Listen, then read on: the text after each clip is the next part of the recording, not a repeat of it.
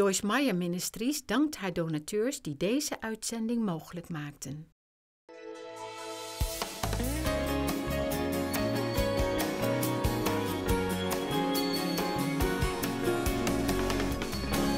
Philippenzen chapter 4, verse 5. We're so afraid if we don't take care of ourselves, nobody will. And you know, I'm not going to tell you that God will do exactly what you want when you want it. There may be a test.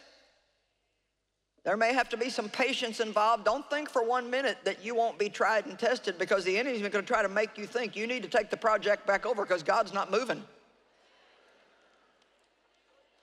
And that's when you need to say, no, I don't care how long it takes.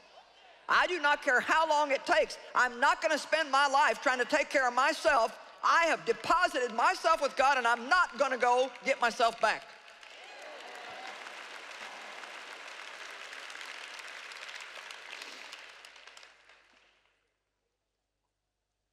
Let all men know and perceive and recognize your unselfishness.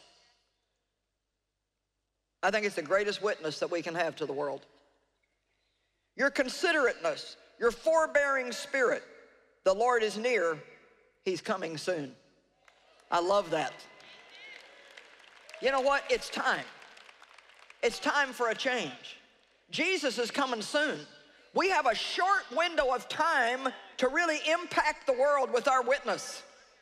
And we can't do it being selfish, self-centered, little baby brat Christians.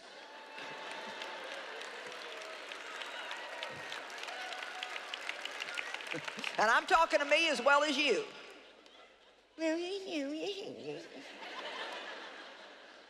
Well, what about me? That's not fair. I'm the only Christian where I work, and nobody complimented me today.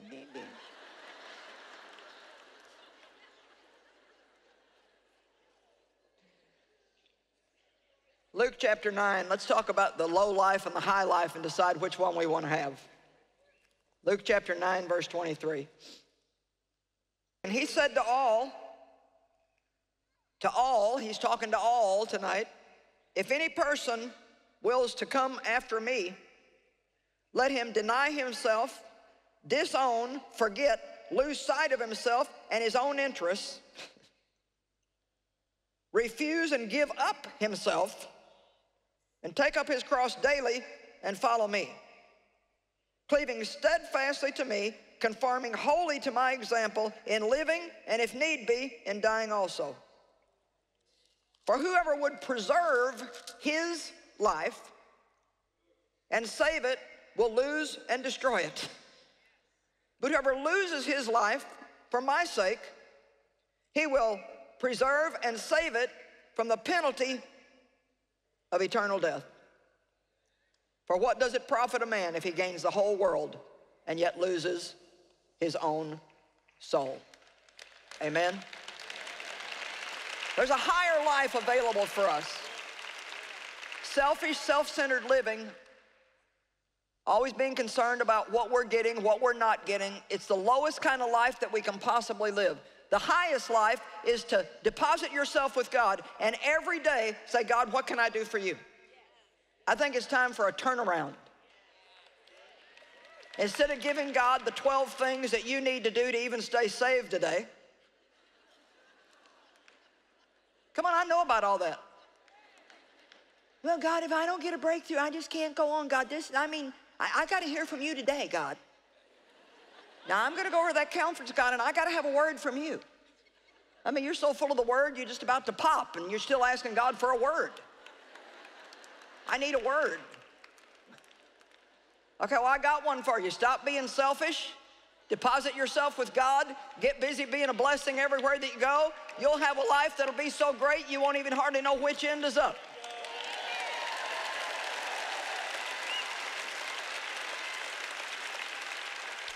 Follow his example in living, and if need be, in dying. And I don't even really think that's talking about dying physically. I think it's talking about dying to self. Paul said, I've been crucified with Christ. It's no longer I that live, but Christ that liveth in me. Now, I do want to tell you that Paul said that 20 years after his conversion. So that should be comforting to some of you because you've been around a long time. And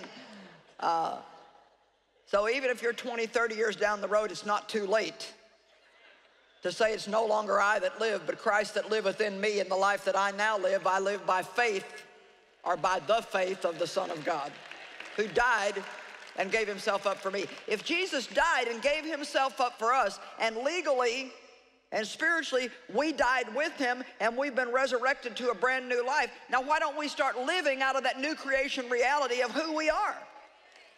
God loves you. He's got a good plan for you. He wants to take care of you. You are his baby. You know, selfishness got started with Lucifer, really, before God ever created the earth as we know it. In Isaiah chapter 14, verses 12 through 14, we see a couple of interesting scriptures. Isaiah 14, 12 through 14.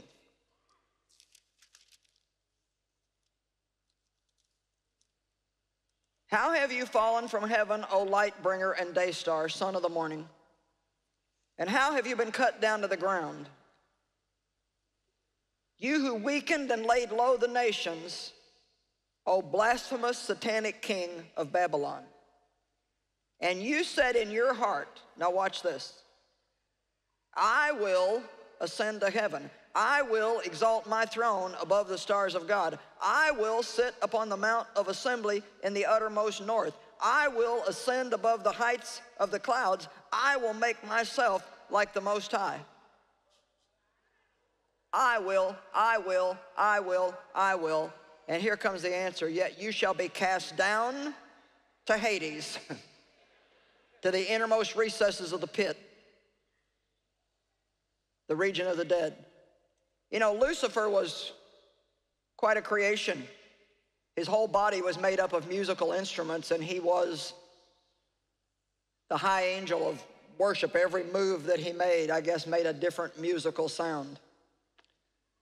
And he chose willingly to rebel against God. God's interesting in that he doesn't create us to where we can't do what's wrong. He creates us to where we can do what's right, or we can do what's wrong. It's up to us. He doesn't want a bunch of robots and puppets. He wants us to choose him. We are to use our free will to choose his will. Come on. God tells you what his will is, and then he said, and I set before you life and death. You choose. Joshua said, choose you this day whom you will serve. But as for me and my house, we will serve the Lord. Well, Lucifer said, I will, I will, I will, I will. And God said, no, you won't. In Luke 10:18, the Bible says that Jesus saw Satan fall like lightning flash from heaven. He was kicked out of heaven. And like it or not, his dwelling place is here in the earth, in the atmosphere above the earth, between here and heaven. Now, some of you are like, whoa, why are we talking about the devil? Well, let me tell you something. I went to church for a lot of years, and I never heard a good sermon on the devil. I mean, I thought that he was some dude that came out on Halloween in red pajamas with a long tail and a pitchfork. I had no idea that he was the author of destruction in my life, and that I had been given authority and power over him in the name of Jesus, and that I didn't have to just lay down and let the devil walk all over me. And so I want to tell you tonight that Satan is alive and well on planet Earth. Now, the earth doesn't belong to him, it belongs to God and the fullness thereof. But he is temporarily infecting the world's systems. And the system that the world goes by is you deserve it, get it for yourself, and if you don't do it for yourself, then nobody else will.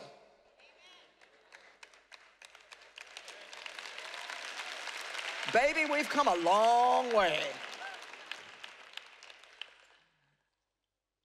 And we have to fight against that and say, no, that's not God's will for me.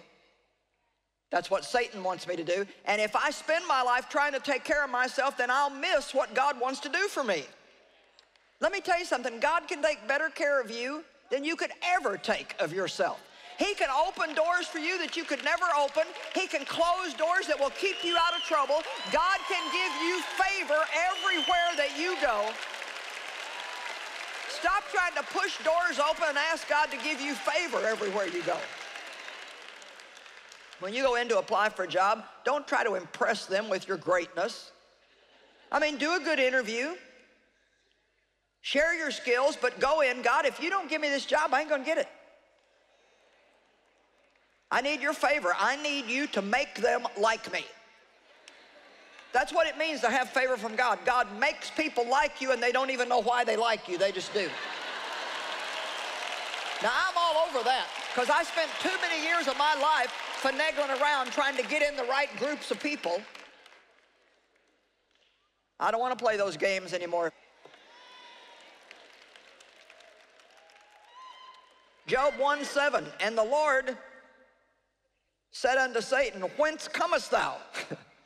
Then Satan answered the Lord and said, from going to and fro in the earth and from walking up and down in it. 1 Peter 5:8, be sober, be vigilant, because your adversary the devil roams around like a lion, roaring in fierce hunger, seeking whom he may devour. Well, guess what? It's not going to be us anymore. I said, guess what? It's not going to be us anymore. Devil, you're going to have to go get another lunch. It's not going to be me. Because I'm turning myself over to God. He's going to lead me and guide me and give me the grace to do what I ought to be doing. I'm not going to spend my life selfish and self-centered trying to take care of me and worry about me and what do I look and what do people think and is one hair out of place and oh my gosh, what about this one pimple I have down here on my chin? Come on.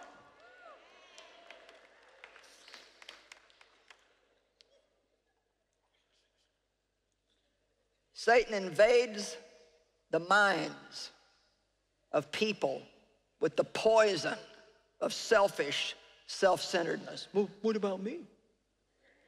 Well, what about me? You know, all disobedience is related to selfishness. Started in the garden. Eve wanted the apple. Even though she knew it was wrong, she wanted it. The serpent told her how good the apple was going to be, but he didn't tell her about the consequences. Come on. There's consequences. When you play around with snakes, you're going to get bit. A little girl was walking down a mountain path. A little cute little snake was crawling along the mountain path, and it was very cold that day, and he said, oh, please, would you pick me up and put me inside your coat? No, she said, I'm not going to do that. He said, oh, please, oh, please, oh, please, I'm so cold. Please put me inside your coat and keep me warm. So finally, she got talked into it. I said, finally, she got talked into it. I said, finally, she got talked into it. You know, the devil's a patient dude. Very deceptive. Suggests things to your mind. So after a little bit, he bit her. And she said, well, why did you bite me? I picked you up. He said, you knew what I was when you picked me up.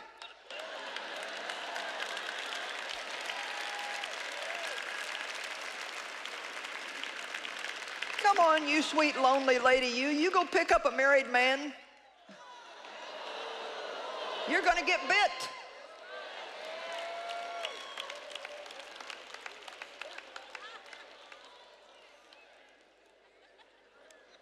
Well, just saying.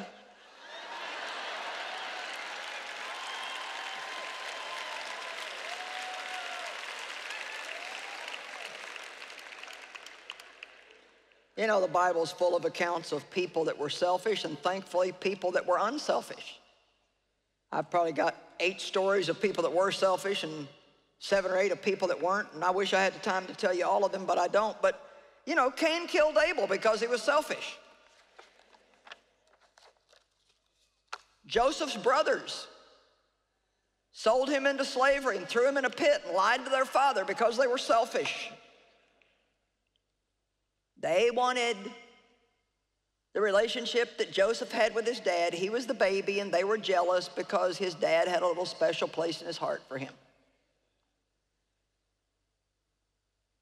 King David committed adultery because he was selfish. I mean, God even said, I would have given you anything. But you had to take somebody else's wife. He committed adultery, committed murder. It affected his life. He remained king and he was forgiven. And he still had a good relationship with God, but he still paid a price for it. Jonah was selfish and he got swallowed by a whale. No, we don't have time for that. A rich young ruler held on to his riches and lost eternal life. A rich man had no concern for anyone but himself, and he lost all of his possessions in addition to his soul. These are just different stories in the Bible. But let me tell you a couple of good ones. Let's get to the good stuff. Let's look at 1 Kings chapter 17. Thank God we can change. Thank God we can change. You know, maybe tonight you're in here or you're watching by TV, and I don't know, maybe you're not even saved yet, and you're thinking, my goodness, I have just been so full of myself all my life. But you know what? I mean, tonight you can change. Tonight you can receive the new life of Christ by receiving Him as your Savior. Tonight you can make a turnaround. You can let go of what lies behind, and you can become a brand new person with a brand new outlook. Tonight you can say, I'm not going to spend my life trying to take care of me. On purpose, with God's help, I'm going to be a blessing everywhere that I go. And you don't just do it tomorrow because you're still in the afterglow of the conference. But you do it day after day after day after day after year after year after year. And all of a sudden, you'll be sitting somewhere telling people, I don't really know what happened in my life, but I'm so satisfied. You know, it sounds crazy, but I just feel like I get everything I want.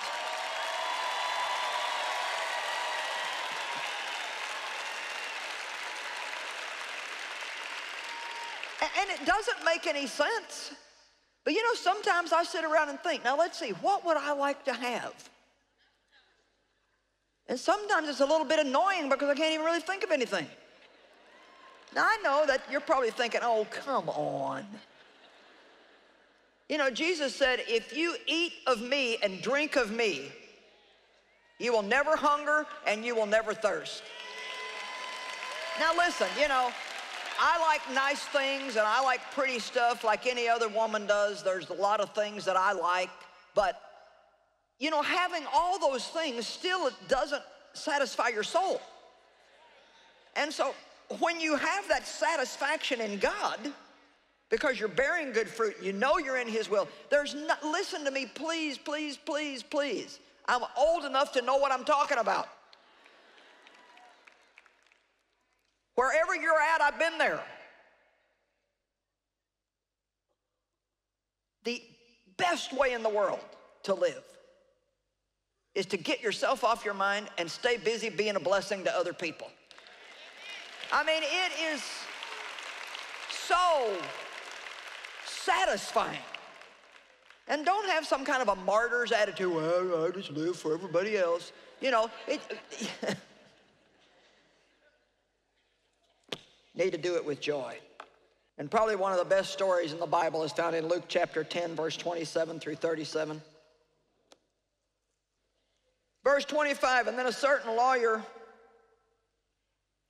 arose to test, tempt, and try him, saying, what am I to do to inherit eternal life? And Jesus said,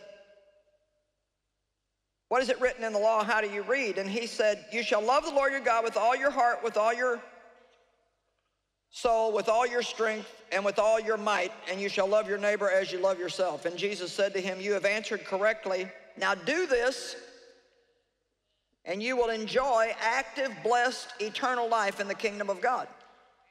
And he, determined to acquit himself of reproach, because obviously he hadn't been doing it, said to Jesus, and who is my neighbor?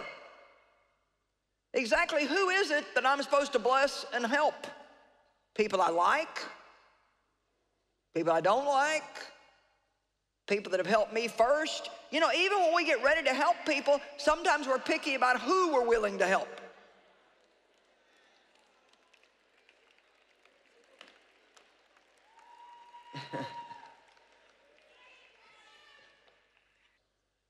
I wonder what all we give up in our relationship with God in order to hang on to our things.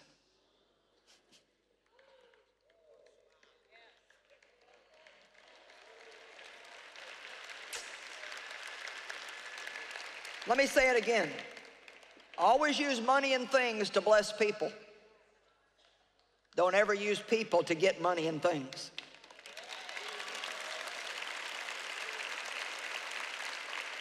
Well, who is my neighbor? And Jesus, taking him up, replied, a certain man was going from Jerusalem down to Jericho, and he fell among robbers who stripped him of his clothes and belongings and beat him and went on their way, unconcernedly leaving him half dead as it happened. And now by coincidence, a certain priest, this is such a powerful story because here comes the religious people.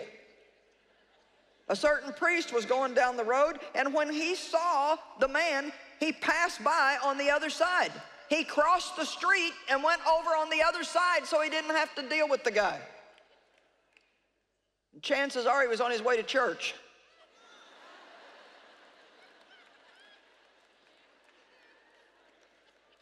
A Levite likewise came down to the place and saw him, and you know, they were the religious crowd too, and he passed by on the other side. I wonder when somebody's in need, how many people God has to speak to before he can finally get someone to be unselfish enough to meet the need.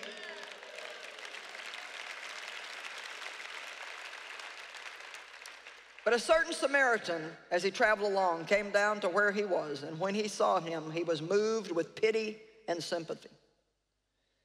You know, the only way you can really have compassion is to forget yourself. Because we either have self-pity or we have compassion. God doesn't want us to turn our pity inward on ourselves. He wants us to turn it outward toward a hurting world. And I wasted so much of my life in pity parties, sitting around feeling sorry for myself because somebody wasn't doing this, that, or some other thing for me. It's much better to have compassion. And he went to him and he dressed his wounds, and he pouring on them oil and wine, and then he set him on his own beast, and he brought him to an end, and he took care of him there. I mean, this guy is taking time. He's making an effort. He changed his plan. He was on his way somewhere. He took him to the inn, and apparently he had some business to attend to. He said, you take care of him until I get back, and whatever it costs, no limits, whatever it costs, I'll give it back to you. Can we stop putting a limit on what we're willing to do for people and just say, Jesus, whatever it takes? I'm so glad that Dave didn't put a limit on how long he'd put up with me while he was waiting for God to change me. Come on, take the limits off of your goodness. Take the limits off of your generosity and just say, God, whatever it takes. Whatever it takes. I'm not here to please myself or make myself happy. God, that's your job. I'm here to make somebody else happy. Do you see what I'm trying to say tonight? If you turn yourself over to God and you stop living to make yourself happy and trying to take care of yourself, now the burden's lifted. You use the life that Jesus has given you to be a blessing. In doing that, you're sowing a seed. Now God takes that seed and he brings back a harvest in your life of all the things that you were trying to get and never could get, trying to get them on your own. Come on now. It's time for a change. I said it's time for a change.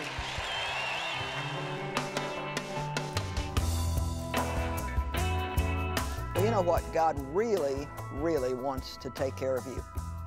And the best thing that you can do is just surrender or turn your life over to Him. I like to say, deposit yourself with God. We need to stop just thinking about ourselves all the time and let God use us to be a blessing to other people.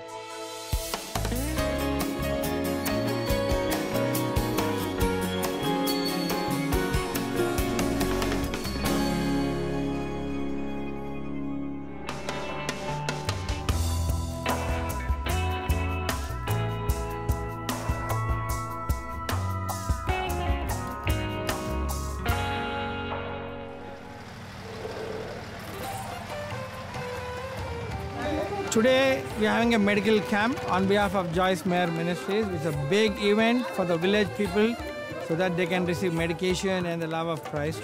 That's what is happening here right now. There are so many instances where people who have come here, they have been suffering from those diseases or infections from quite long, but they never go to medical help because they don't have finance even for travel.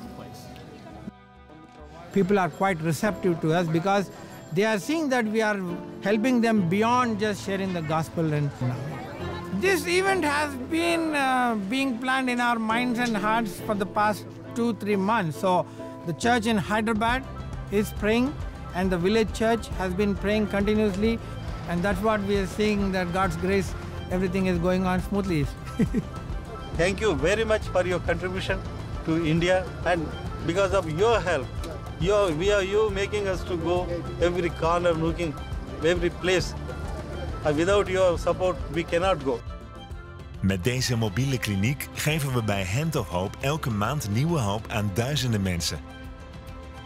Hier krijgen de patiënten alles op één plek. Van oogtesten tot röntgenfoto's tot het verstrekken van medicatie. En dat allemaal dankzij de vele donateurs die dit werk steunen.